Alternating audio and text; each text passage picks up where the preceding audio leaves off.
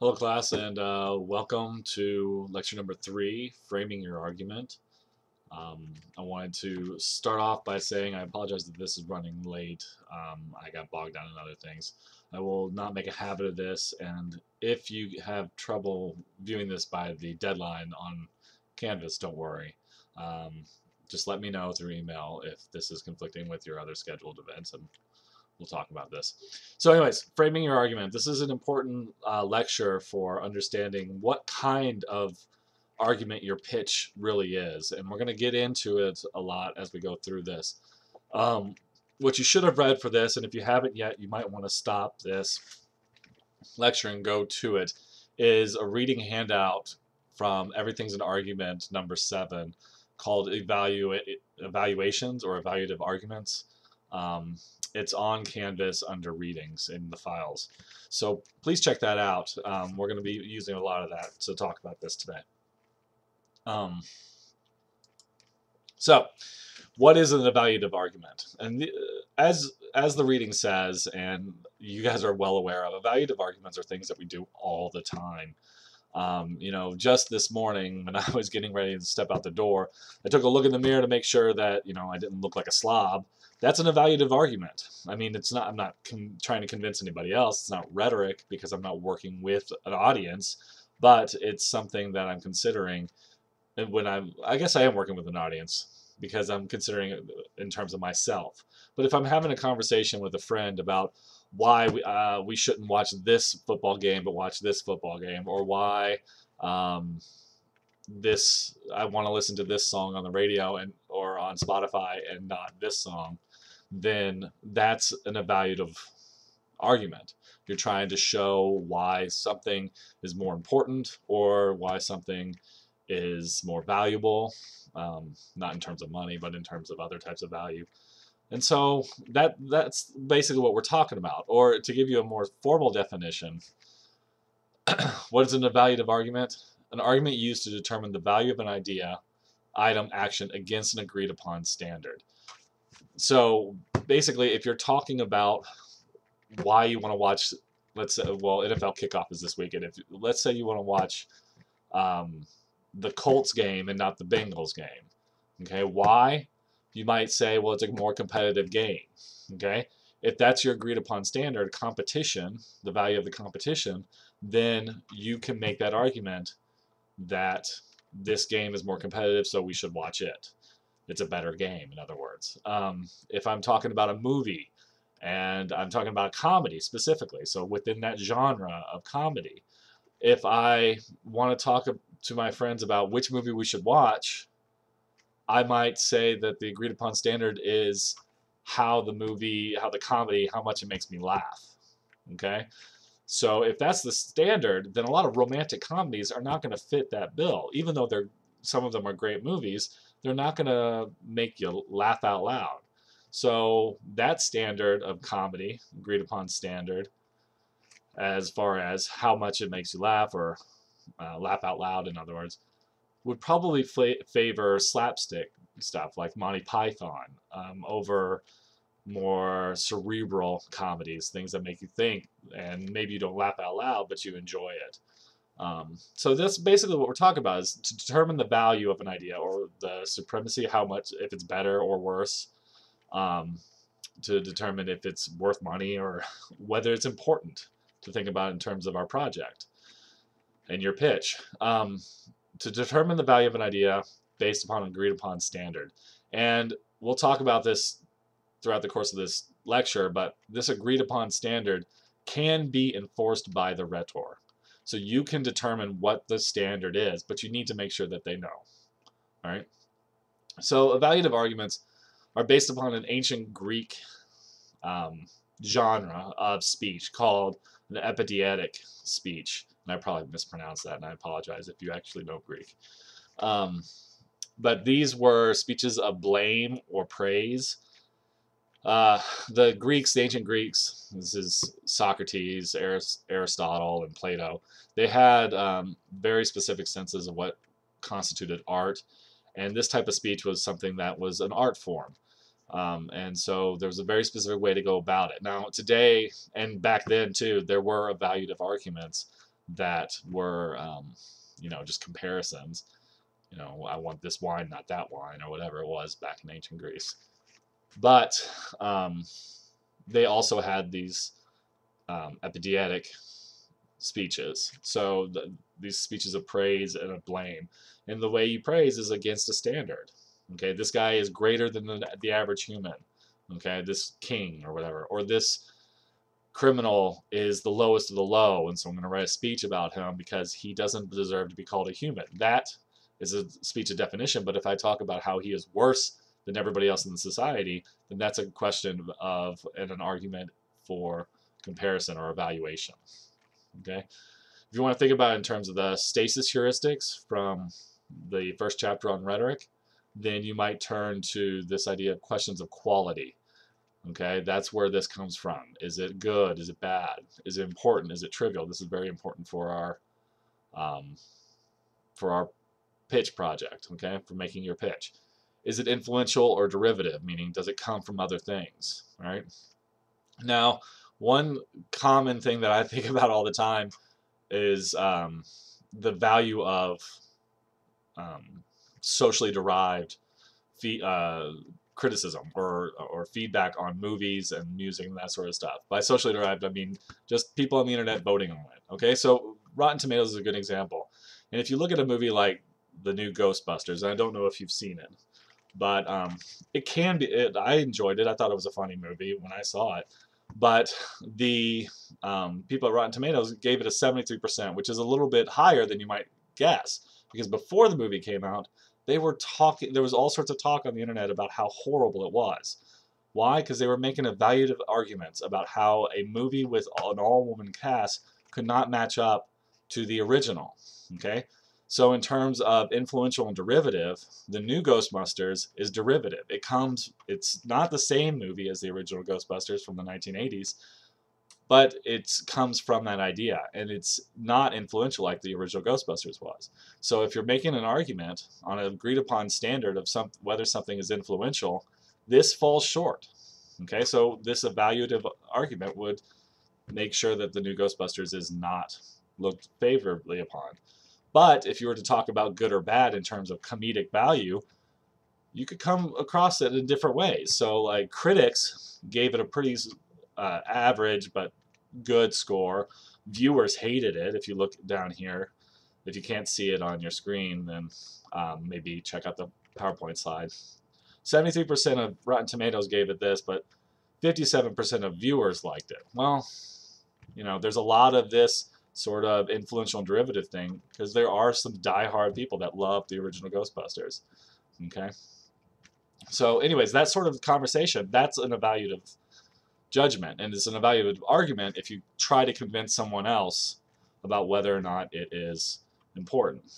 Okay, so remember we talked about this in a previous lecture, the rhetorical situation, or a way to understand whether something is, or where the rhetoric comes from. So rhetoric is this interaction between the rhetor or the author or speaker, the subject, and the audience. You need all three of those in order for it to be a rhetorical situation. So what you're looking at with, if we keep going with this Ghostbusters thing, what we're looking at is someone making the argument to people paying attention on the internet that Ghostbusters 2016 is a derivative movie and not worthwhile. Okay?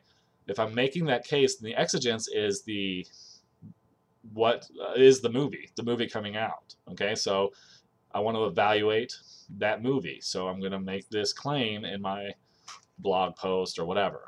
Okay, the context is within the movie history of comedies of Ghostbusters.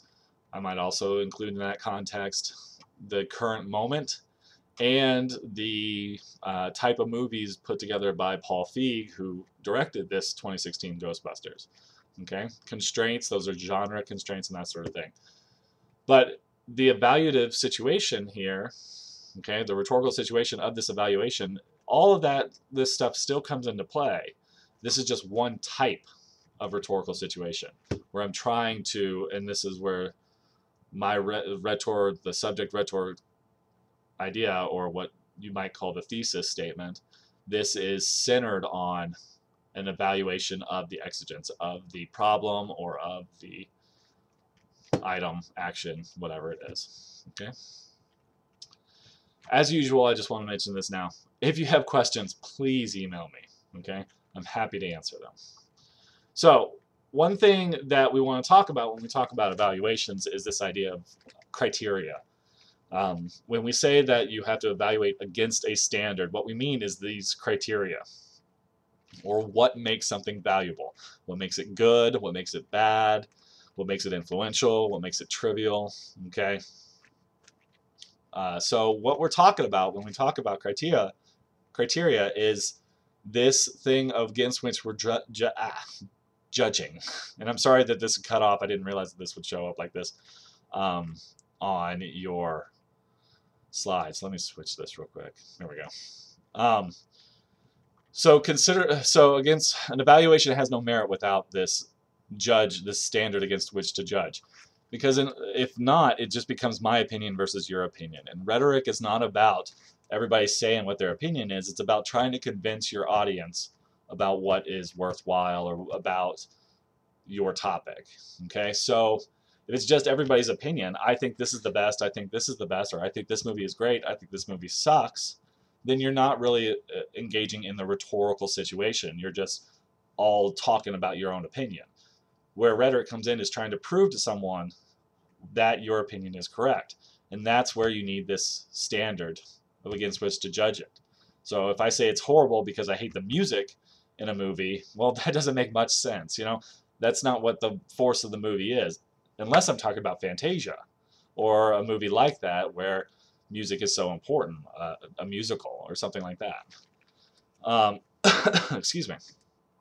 So when you're thinking about the criteria involved in an evaluative argument as it is, or an evaluative argument that you're going to make, you want to consider what determines value. Okay, what gives this value? However you want to define that. So here, if we look at Kentucky basketball, and I know not everybody is a huge fan of Kentucky basketball, but you came to UK, so I'm going to talk about it a little bit. Kentucky basketball, this is an article from Sports Nation about who the best basketball players from Kentucky have ever been, the professional basketball players. And as you can see, there are two guys from recent past. In fact, both of these guys are John Calipari's recruits, Davis and Wall. Okay, they are considered among the best professional basketball players to come out of UK in the long history of UK. But what determines value here? Are we talking the money that they make? Because yeah, they do. If you compare them to a guy like Dan Issel from the 70s, then yeah, they make tons of money, and Issel didn't because of inflation. Okay, but if we're talking about value added to a team, then we might want to talk about Jamal Mashburn from the 90s instead of one of these guys as one of the best to be. Or if we're talking about longevity, we might talk about Tony Delk or Nazim Ahmed. These are all UK players that are in the NBA or have been in the NBA. But when we talk about the greatest, what are we using? Are we talking points scored at the professional basketball level? Are we talking about central importance to the team? Okay, these are all questions, but we need to figure out what that criteria is, and there could be multiple criteria. I mean, if you remember from your SAT word prep, criteria is plural. All right, so one criterion might be playing time. One criterion might be points scored. Okay, and so what are those things that'll help us determine the value of the greatest UK player? Okay, it should be rooted in the context of the rhetorical situation. Okay, so we're talking about the greatest player in basketball history. So this is a context. We might be specifically talking about Kentucky basketball, but we want to think in terms of basketball as a whole, in terms of that field.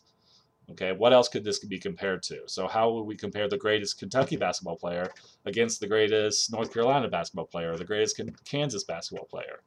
All right, and it should also allow for differentiation and distinction. So you know, if everybody's doing it, if it matches everybody, then that doesn't help you at all as a criteria. So for instance, if we're going to say the 10 greatest UK players ranked by Sporting News, and we say must be in the NBA for 1 year, well, that's not going to help us at all. That there are more than 10 players that have done that. Now, if I'm at a small school like Davidson, where Steph Curry came from, then yeah, that's a good cutoff because not many people from Davidson have made it to the NBA. So if I say the greatest basketball players to ever play at Davidson, then Steph Curry is going to be in there because he was in the NBA. But you want your criteria to be able to make a distinction, okay? To be able to rank these, if you want to think about it that way, or in order to separate these the things being evaluated into groups. Okay, that's one thing to consider when we're talking about differentiation. Is a way to differentiate what you're evaluating. So if you're only evaluating one thing instead of making a rank, what you're evaluating against the rest of the world. So you're not making a rank, but you're trying to differentiate what you're evaluating, from other things. Okay. These are the types of criteria. There are a lot of different types, but these are big categories. So you have comparative, so what we've been talking about, how do we compare these things off? All right. By comparative, I just mean like one-on-one or one to a certain number. How do we rank it? Okay, that's one way to decide on the criteria. You can have categorical. Okay, that's a yes/no type thing. Does it do this? Does it not? Okay, so in a little bit, I'm going to talk about trigger warnings. One thing that I might look at with trigger warnings is, does it impact teaching? That's a yes/no question. Now, there's something I might do to add to that criteria. Okay, but does it impact teaching to use trigger warnings? That's a yes. So how else can I do that? That's not a very good criteria because everything impacts teaching. So there's not a lot of differentiation, but that's a categorical thing. And not every categorical thing denies differentiation. Right? And then you have value-based or ideological. And you want to be aware of this because this is where a lot of the assumptions come in, the unstated assumptions behind what you're looking at. These can be political, these can be cultural, these can be whatever. But you want to be aware of what criteria are value-based. So, you know, if I talk about what's the greatest country in the world, and I say freedom to speech, freedom of self-determination, and all that stuff is the most important, that's an ideological thing. That's something that we think in America is super important. So that makes America look great. And so you want to be aware of that. But it doesn't mean that it's not going to be a worthwhile criteria. It's just something you want to pay attention to. If it's an ideological criteria or a value-based, so I value bravery in my soldiers, so the most brave is gonna, or so if a soldier is a significant actor in a war, then I'm going to think about it in terms of bravery along with other things. Right? I hope this is making sense. So you have different type of evaluative arguments. You have quantitative evaluations, right, and qualitative. So your quantitative evaluations are relatively black and white, relatively clear. So you can make an absolute distinction if it's solely quantitative. So this, of course, quantitative means countable, right? So it's a useful comparative criteria that relies on numbers in some way. You know, it doesn't have to be 12 shots versus whatever. It can be more abstract, but it's a numbers game or something that's very easy to measure. Okay, it is limited in its applicability. Okay, so for example, your book or the reading mentions SAT tests and IQ tests as a way to evaluate the intelligence of a student or of a class. Well, that's a qualitative or a quantitative evaluation. Is a student smart because they have a high IQ? But IQ has been talked about, and if you know any education majors or are an education major, then you are going to come across this as only one type of intelligence. Okay, so what else is there? Is there, if someone's got a high IQ, they might have a low empathic intelligence or meaning the ability to empathize with people. So that's something to consider. It's limited if we think about it in IQ terms to say that someone is smart, because there's also, applicability versus, which is kind of what IQ tests, and knowledge of facts, which is more, memorization. And if you have a photographic memory, then you might have great recall of facts, but an IQ test might be challenging for you because it has to do with manipulation of things in an abstract way a lot of times. But some examples of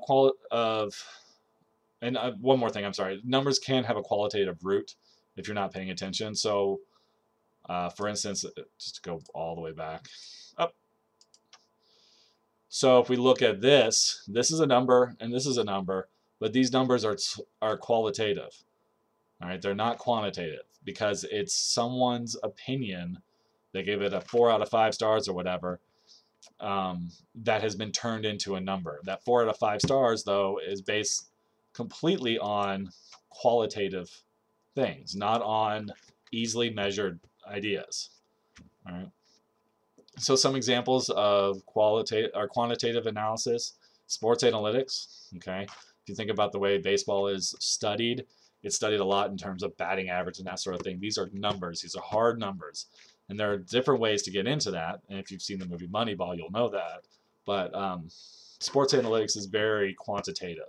There's a big argument, or the big thing going on right now in football and basketball about whether or not analytics are useful. Okay, so the Houston Rockets are using a lot of sports analytics, but they're not doing so great. So is analytics useful on a team sport like basketball, or on a more individual sport like baseball, where they're a team of people working individually? You can think of this as micro-polling for electoral politics. Tends to be more quantitative. And then Billboard's Top 100. If you don't know, the ranking for Billboard, which has a lot to do with who gets invited to the Grammys, is mainly based off of sales, album sales. But there are artists out there now that solely rely on music downloads instead of album sales, and then they tour to make their money. Chance the Rapper, for instance, has yet to be nominated for a Grammy, even though he's considered one of the best musicians working today, and that's because he gives his music out for free.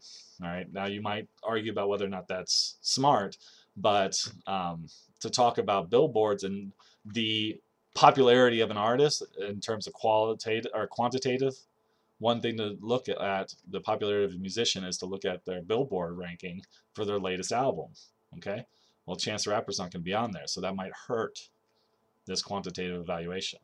Okay, qualitative, these are what you think about in terms of, the best pizza place, or which classes to take that are most useful for you, or whatever. A lot of these have come down to qualitative evaluations. The problem with quantitative is very easy to set a specific, but qualitative arguments, this side, there's more abstraction and more complexity. Okay, it allows you to really delve into whether something's worthwhile or what value it has. But there's a lot of gray area, so it doesn't allow for an absolute conclusion. And this is where rhetoric comes in a lot. A lot of quantitative evaluations, if you rely solely on this, rhetoric doesn't need to come into case. So if you say the baseball player with the highest batting average is the best player in the league, then that's a black and white thing. It's obvious from the start. This guy is going to be, at the end of the season, is going to be the best player according to this ranking. But if we talk about other things like fielding and that sort of stuff and bring that in, then we're bringing in more qualitative stuff, and it allows for less absolute conclusion. So, for instance, and I'm sorry to keep this on sports, but I guess that's where my head's at. Michael Jordan versus LeBron James is a big debate that goes on right now about who's the best basketball player. Well, a lot of that has to do with this complexity, okay? Who has a killer instinct? Who won more championships? That's a quantitative thing, right? Who's more valuable to their team? That's a huge qualitative thing. Okay, so you have Jordan, who was great in the clutch and all this when playing basketball, but LeBron James is higher on assist numbers if he's not as great of a shooter. So you have these value to the team arguments that have a lot more to do with qualitative decisions or qualitative evaluations. Because of the nature of it, the criterion must be more explicitly established and agreed upon. Okay, in a qualitative evaluation, it must be stated. Here, it can be implied more. Here, you have to be more concrete about what you mean when you say something's the best. All right. So, for instance, if I say that, my wife makes the best pancakes, well, I have to be able to back that up, and I have to say, well, what do I mean by best? Okay. If it matters, usually with stuff like that, you just let it go. So some examples of qualitative evaluations are when a presidential debate finishes, they always have all the pundits get up there and say who won. That's qualitative. Because they're a lot of the time they're spouting their different opinions, Trump versus Clinton, okay? But who wins is most of the time it's a qualitative evaluation based off of where you stand, what you value in terms of debate prep or debate performance, okay? The Oscars, Emmys, and Grammys are very evaluative. It's a lot of comparison between the Best Picture nominations, okay? So if we look at the Best Picture nominations, then it's hard to compare them on a quantitative basis unless you were just to give the Oscar to the highest grossing film, in which case I think last year it would have been Star Wars. But that's not what they do. What they do is they look at it and they see, okay, this is how well this actor performed versus this actor and this other movie. This is what the director did. This is what the producer did. And they try to compare all these different things in order to determine who's the best picture or best TV show or best album. Okay, and all of these are qualitative rather than quantitative decisions. Okay. Now, if you got a chance to, and I know a lot of you didn't, you chose the other options, but one of the discussions I asked you to take a look at the trigger warning debate sparked by the University of Chicago at the beginning of this semester. They sent a letter out to all of their incoming freshmen saying that the University of Chicago does not believe in trigger warnings or safe spaces, which is a way to say that they are encouraging you to grapple with tough issues. Okay, the idea of a trigger warning, if you don't know, is is a trigger warning is when your professor lets you know before you encounter a text or before you start talking about an idea that it might be problematic. Okay, so for instance, I taught a literature course last year and there was a novel that had a rape scene in it. I thought the novel was important, that we should have read it, but I needed to let everybody know beforehand that there was a rape scene in case one of the students had a rough time, like a traumatic experience in the past, or in case you are just really impacted by that sort of scene. So, that's what the idea of a trigger warning is for, is to kind of give this preface, all right? There's a big debate going on about trigger warnings because a lot of people assume that means that you are just babying the students, okay, and not giving them the right challenges in terms of the content that they encounter or read, okay. But you do have the other side of it, which is more about you don't want to shock students, you want to help them out, okay. So if I were to determine this criteria in my own evaluation of whether trigger warnings are useful, then I would think about it in three ways. How disruptive is it to the classroom community? Okay, so in terms of the group of students in that classroom and how they interact, will a trigger warning hurt this? Okay, or will it help? Will it open up conversation or will it shut it down? So this is a criteria that's a qualitative criteria, and it's one that I would need to be more specific about why it's important in order to make my argument. That's where the establishing the criteria comes in. How does it impact learning? I could look at this quantitatively in terms of grade point average, or I could look at it in terms of dropout rates for students. I could look at it for different quantitative ways, or at it qualitatively. And how innovative is this? Okay, so when I'm looking at this as far as determining what criteria are important, I just want to think about for myself, if I think that something is useful in the classroom, what makes it useful? Okay, if it's useful, it's not disruptive. Okay, if it's useful, it's going to help the classroom community. It's not going to hurt the classroom community. If it's useful, it has a positive impact on learning. Okay, or a neutral impact on learning, but then it's not really useful. Okay, and if it's innovative, why is that important? Well, that's just a way to see, if this is a problem or not. So this is more of less evaluative and more definitional. Is it a problem? Yes or no? All right. This is more evaluating how it impacts. Okay. But if I'm making a case about trigger warnings and why they are useful or not, then I'm going to want to figure out how the criteria or how the trigger warnings match up against these questions. Okay. I hope that helps. If not, email me. So if I'm making this evaluation, okay, I thought I got rid of that.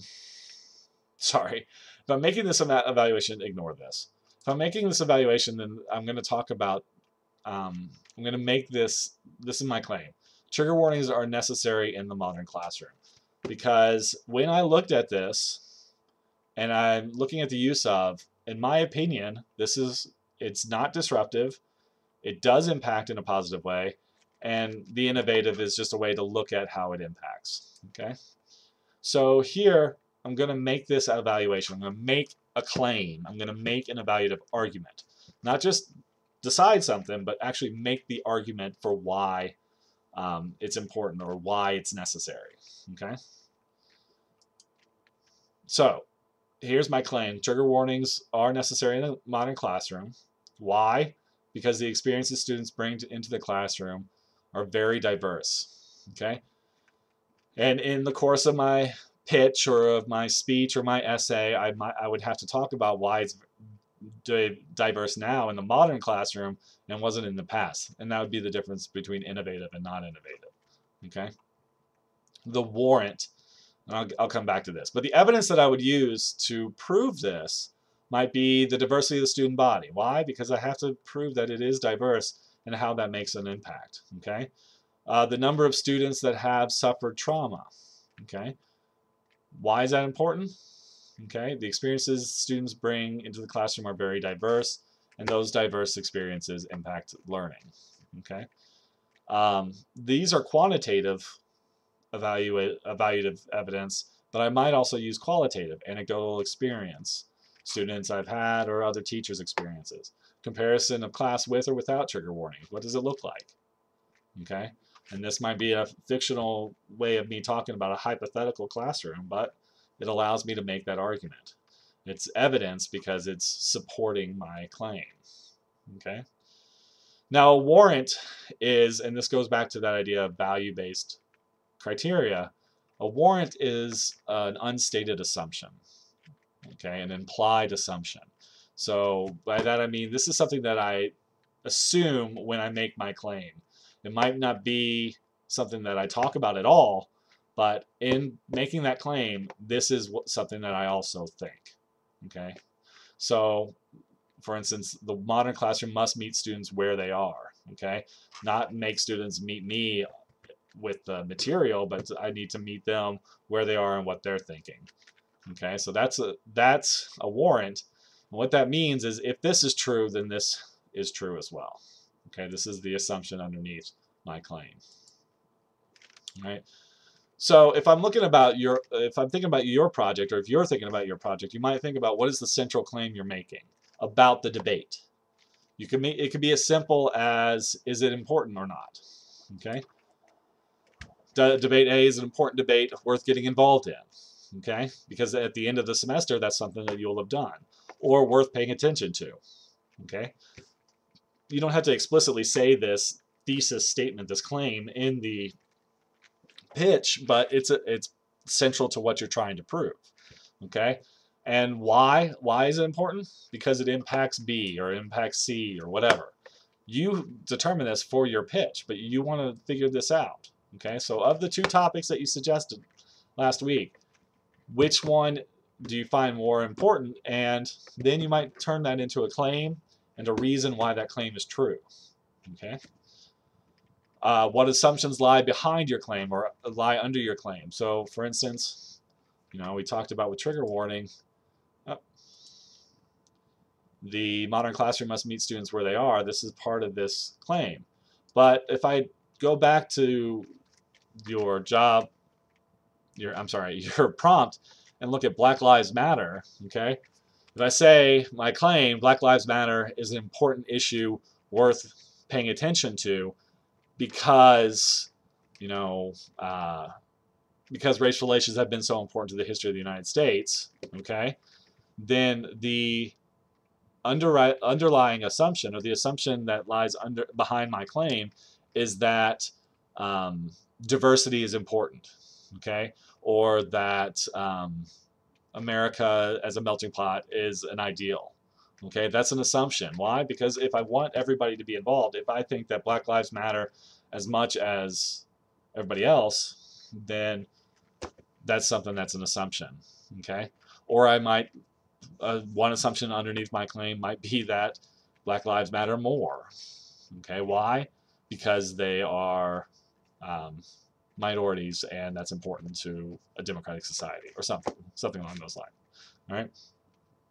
And then what evidence might you use to prove this claim? And that's where a lot of your pitch will come in, is talking about why it's important.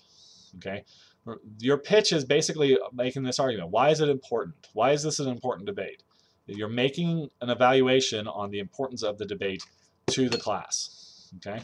So to the audience. All right. So that's where that comes in. All right. So why do you need a claim? Because this is a rhetorical situation. Because I'm asking you to persuade your classmates. This is not about just stating your opinion. This is about proving something to your audience. Okay, so that's where rhetoric comes in. Well, in order to actually have that rhetorical situation, you need something around the third part of that triangle. You need the audience, you need the rhetor, and you need the subject. Okay, and that's what the claim is. Your claim is the subject. Okay, well, so it might seem unnecessary to have a central claim and an evaluative argument if you're just ranking it with friends or whatever.